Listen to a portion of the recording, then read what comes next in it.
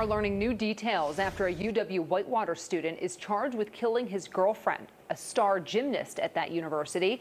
Ben Handelman joins us now from the newsroom. And Ben, prosecutors say this started as a fight between the two. Steph, 23-year-old Chad Richards told authorities he couldn't remember what the fight was about. Now he's charged with first-degree intentional homicide after investigators say he shot his 21-year-old girlfriend 8 times last Friday. New court documents say it was Richards who called police. After calling his dad, he told the dispatcher a woman was dying.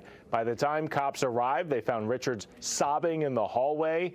Richards says during a fight, he first punched a wall, then claims his girlfriend grabbed the gun on a dresser. He says he wrestled it away from her and shot her because he feared for his life. However, a detective noted evidence shows the shooter was standing over the victim as she laid in the fetal position on the floor. Kara Welsh was a star gymnast at the school, helping her team win a national championship. Richards is a former wrestler at the school, last competing 2 years ago. Richards' court appearance today was very brief, as his bond remains at $1 million. A judge set his preliminary hearing for next month. Meanwhile, the Whitewater community, they're remembering Kara Welsh. Family and friends, teammates that gathered on Whitewater's campus last night to grieve the loss of their daughter, friend, and teammate.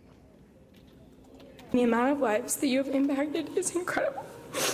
Speaking as someone who learned more from you than you know, I can't thank you enough for being one of my very best friends. She was there for the highs and lows in life, and she was everything you could want in an athlete and in a friend. Candles lit up the room representing Welsh. Her coaches say that she will always be with the Warhawks. Live in the newsroom, Ben Handelman, Fox 6 News.